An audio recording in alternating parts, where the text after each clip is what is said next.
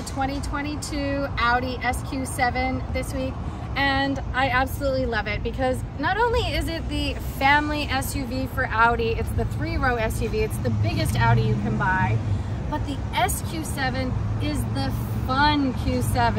It has about double the horsepower. This one has the black package, which I adore. It looks so sharp. These sensors just blend right in. You have your SQ7 badging on the front. These wicked headlamps. I absolutely love the way they slide across kind of when you have your 4-ways on. We also have the performance brakes with red painted calipers, and of course you have S badging on the brake calipers as well, and performance summer tires.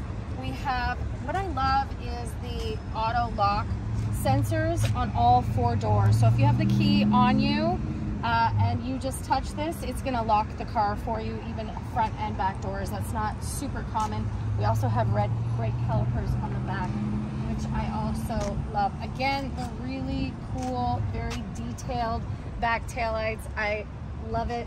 Again, S badging and quad exhaust. That sounds totally amazing. Let me start it for you.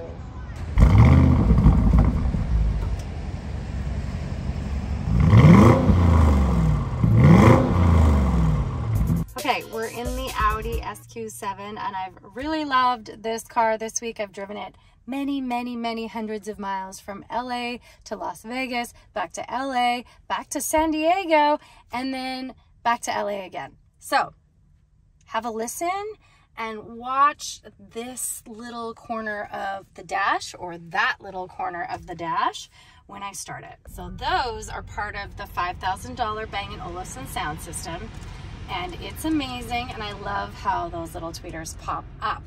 Now, did you also hear the engine rumble? It is a twin turbo 4-liter V8 getting 500 horsepower, and it sounds amazing. And of course, I've been driving it in dynamic mode all week because that's my favorite. So let's have a look around. We have a beautiful leather wrapped steering wheel. Of course, the S badging to show us that this is the performance Q7, the SQ7. A gorgeous clear digital dash with, of course, all the gauges available as well, but right now I have it in navigation mode so we can see exactly where we are, exactly where we're going. We've got a head-up display right there, and when I ask it to navigate, right there, when I ask it to navigate, it's also gonna put that on that screen. So let's try, hey Audi, navigate to Los Angeles Airport. Please wait one moment while I find destinations for you. Please choose a line number or provide additional search terms. Would you like to start route guidance now? Yes. So now not only is it on my head-up display, 300 feet turn left, then immediately turn left. Also on my dash here in front of me. It's also on this top screen here. It's a pretty cool system. I've used it more this week than my Apple CarPlay navigation, which is what I typically default to, but I've really enjoyed the system. It's very cool. So let's see what else is in here. We have Apple CarPlay, nice full screen, really clear, and check this out. My phone is not connected. We have wireless Apple CarPlay, and although I've used my cord to charge my phone a bunch of times this week, I don't need it to use Apple CarPlay in this car. Very cool. So as you can see, we have 2 screens. This bottom screen is climate control primarily. So we've got dual zone, actually it's 4 zone because I've showed you the rear also has its own.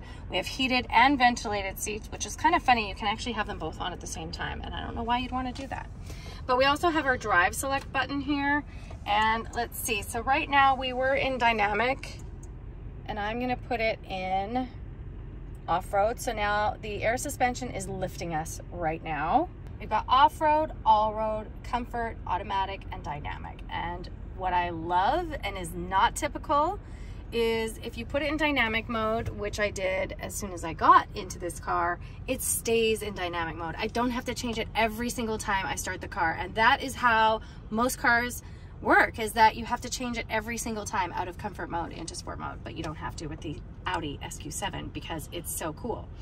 So let's check out a little more of the Audi system. So when I got in, these screens had haptic response when you press something. So if you pressed settings, it would give you a haptic response. And I actually don't like that. So I went into settings to try and find out if I could turn off the haptic and just have it be a touch screen, and it's right here, haptic and acoustic feedback during touch input. I turned off the haptic feedback, so now these two screens are just touch screens. They don't give you a haptic response. So I love that flexibility. You can customize it how you like it, so it's your car and you can set it up the way you want it and love it. The other thing I will say I absolutely loved this week is the adaptive cruise control. I went to San Diego, like I say, I drove to Las Vegas and back, and then I drove to San Diego and back. On my drive to San Diego, I had stop and go traffic on the highway for 45 minutes. And nobody likes sitting in stop and go traffic for 45 minutes. But when you set the cruise control on this bottom stalk over here, it will stop and go for you. I did not have to use my feet on the brake or accelerator pedal for that entire 45 minutes. It just stopped and went with the flow of traffic. And it was just so much more relaxing to be in traffic, not having to use my feet the whole time, and just steer and pay attention and relax. And I listen to my music on this amazing Bang & Olufsen sound system the entire time. Okay, how many cup holders and charging points do we have in the Audi SQ7? Of course, we have 2 cup holders here in the front, a 12 volt. Inside this cubby, we have a wireless charging pad and 2 USB-C ports. The rear passengers, we have 2 more USB-C charging points and another 12 volt, and 2 tiny little miniature cup holders here in the back. And then in the cargo area, we have yet another 12 volt. Okay, let's have a look at these rear seats back here and how much leg room there is. There isn't a ton in the third row. I wouldn't say it's really comfortable for adults. I'm only 5'1". I have a ton of room behind my driving position, but even if this was really far back, I would still have plenty of space. Obviously, you can see we have gorgeous soft leather seats. We do have 4-zone climate control, so back here when the car is running, the rear passengers can control the climate on both sides. We also have 2 USB-C ports down there for charging and a 12 volt. Plus we've got vents right here, hooks, and this crazy Bang & Olufsen sound system. This is a $5,000 option, but I absolutely love the sound system in here. And these seats in the second row, all 3 of them are on rails and go back and forth. Again, if you're using the third row for passengers, you're probably gonna have these all the way forward so that your rear passenger has enough space, or if you have a car seat back there with a toddler, you're gonna want these all the way forward. But the convenience of having seats on rails in your second row just gives you so much more flexibility with your rear passengers. Plus, I love this pano sunroof because your rear passengers get all the benefits of having the sun coming in and lightening up the entire interior. I love a good pano sunroof. It's like one of my must-haves. And then you've got your center armrest with 2 cup holders and a nice height for your outboard seats. All right, so we have just spent about a week in this car, and my rear passengers, you know, we've got coffees all the time, water's on the go. We did find these cup holders to be a little bit snug. They're a little bit small for certain items. They fit a small size bottle of water okay, but it's just something to keep in mind if you're gonna have adults with full-size cups. Okay, let's have a look in the second and third row of the SQ7. Yes, the Audi SQ7 has 3 rows.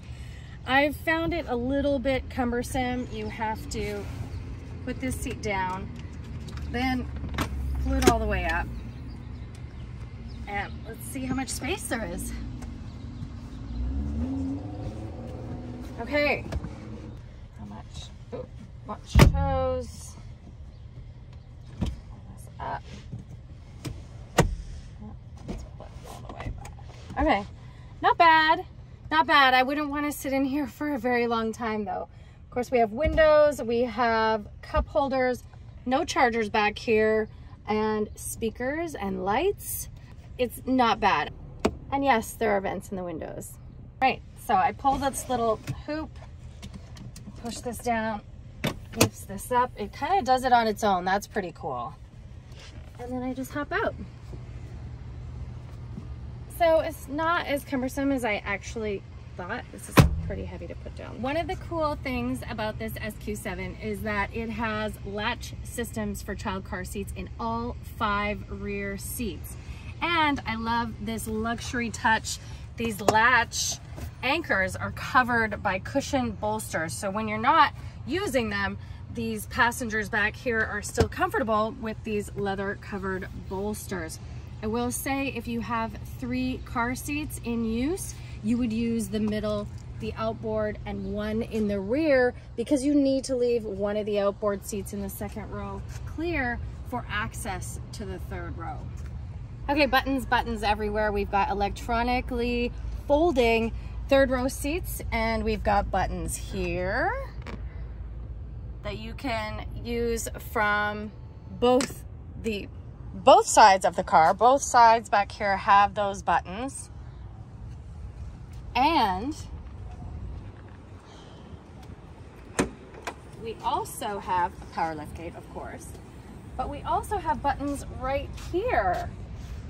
Let's put that seat back up.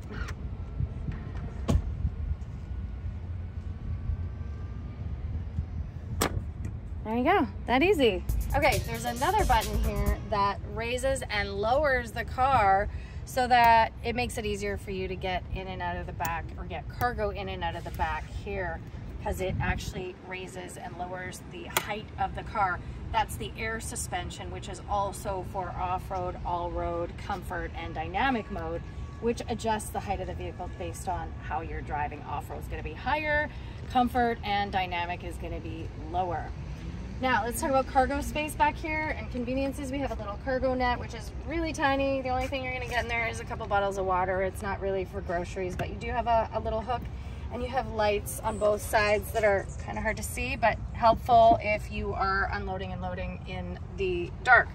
Under here, we do not have any additional storage. It's just mechanics, as you can see.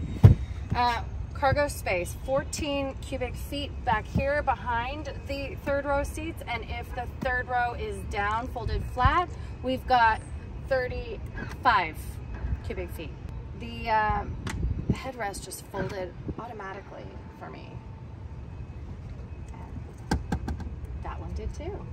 There we go, lots of space. And as you can see, the 2nd row folds flat as well. So really, if you wanted to use this just to haul a bunch of stuff, or you're moving, or you bought some new furniture, you can use the SQ7 for that too. And you get almost 70 cubic feet of space with all of the seats folded flat.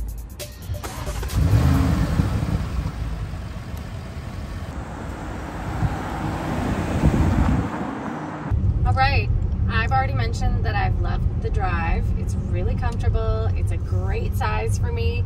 Even though it's a full-size SUV, it doesn't feel big to me. And I'm 5'1", and sometimes these full-size vehicles, or these family SUVs, they make me feel really small, and this one does not. It's super comfortable. And I already mentioned it's the fun Q7. It's the SQ7. It has lots of power, 500 horsepower, 4-liter twin turbo V8, which also means you're spending a little bit more on gas. But there is a bit of turbo lag, and what I mean by that is when you accelerate to merge or to pass someone, I experienced this a couple of times, it kind of hesitates, and that's called turbo lag. But as soon as that's over, you are gone and you feel like you're flying. And it's really amazing because it growls too. So not only do you feel powerful and fast, I really love the sound of that power. Loved driving the Audi SQ7 this week. All of those hundreds of miles I put on it. I love the fact that it's a 3-row SUV. My family would fit in it, and I would love driving it, and especially on a road trip, because you can just crank the music on the amazing sound system. Your kids will be happy because it's a comfortable ride, and I love the sound and the power and the acceleration and the fun driving dynamic of the SQ7. let's talk about price for a second. This is a luxury SUV, and it has a few options like the Bang & Olufsen sound system, the black package, the sport package, and the prestige package as well. So this one, as tested, tops out around 106,000 US dollars, or about 128,000 Canadian dollars. So it'll cost you a pretty penny, but you're gonna love the drive.